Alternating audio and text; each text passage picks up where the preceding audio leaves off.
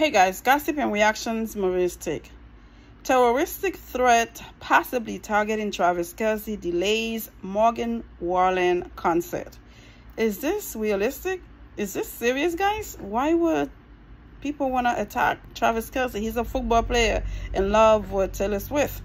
A Morgan Wallen concert goer has been arrested for making a terroristic threat at the country singer's Kansas City show on Friday.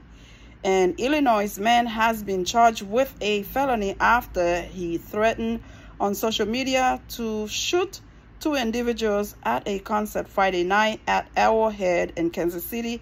A statement from the Jackson County prosecutors read.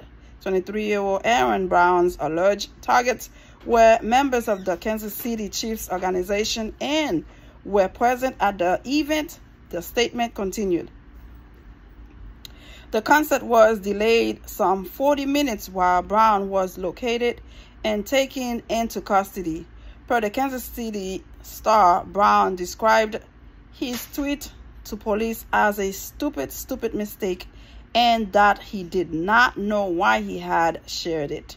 His girlfriend, who was also questioned, suggests that he had done so because of his support for a viral football team. She added that she had taught him not to tweet, almost always the best advice after all, but he did so anyway.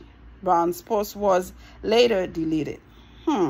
While the prosecutor's statement did not identify the Chiefs player allegedly targeted by name, both Patrick Mahomes and Travis Kelce were in attendance and accompanied Wallen during his signature dressing room walkout when the show eventually began.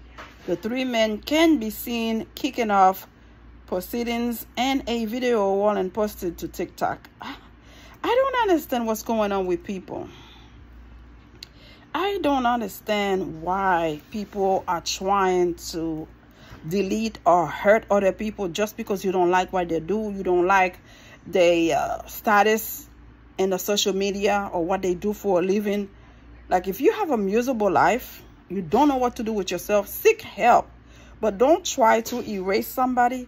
Don't try to hurt somebody just because you don't like their political view or you don't like what they stand for. You don't like what they're doing for a living, whether it's music, rapping, acting, or football or basketball, soccer, whatever it is, to which his own. We are all here doing different things, earn our living in different ways. So why are you so mad? Why are you so angry that you have to take it on somebody else's life, man? Enough is enough. After the attempted assassination of the former President Donald Trump, which we don't condemn, we gotta take shit serious these days.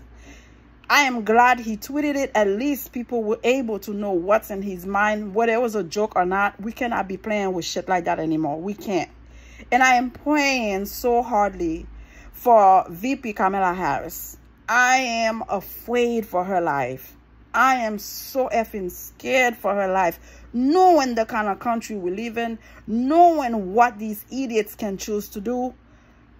Hearing how this former president is so sure of himself will be elected president. These things are things that really keep me awake at nighttime.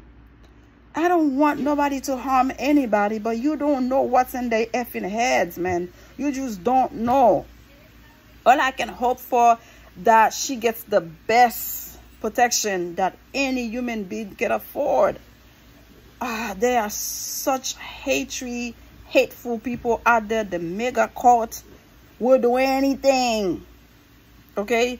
And what this former president is saying right now is disgusting, outrageous, and I can hope nothing protection for VP Kamala Harris, because it's too much going on right now. Subscribe, let me know how you feel. Thank you for watching. Bye.